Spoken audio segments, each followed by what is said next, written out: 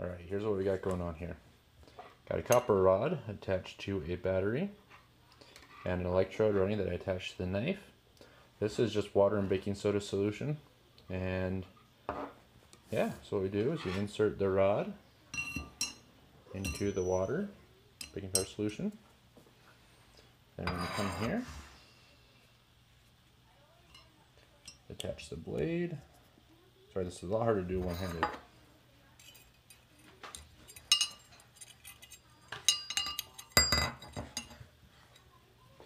And we insert the blade into the solution as well. Turn it right, it should start fizzling and bubbling a little bit, and doing a little bit of electrocoating. Get back to you in a few.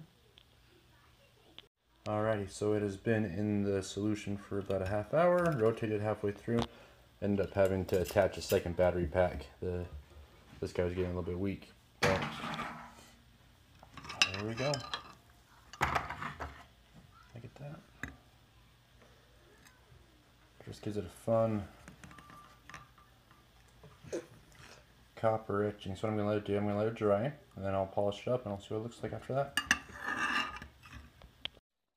So after polishing it, this is the final result. I polished it a bit more than I probably would.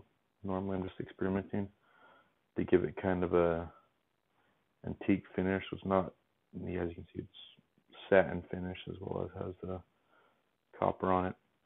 I don't know, something different. I like it. What do you guys think?